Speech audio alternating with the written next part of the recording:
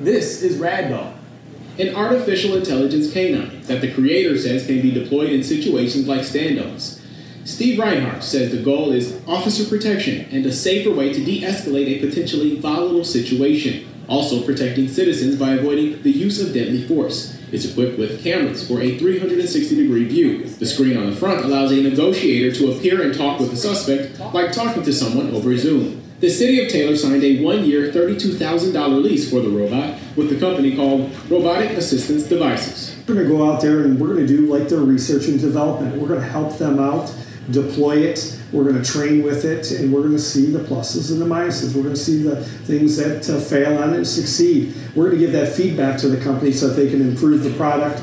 Stay with 7 Action News because coming up at 6 o'clock, you'll hear from a former FBI agent who further explains why this is a game changer for law enforcement and just how soon this could be deployed. In Taylor, Darren Cunningham, 7 Action News.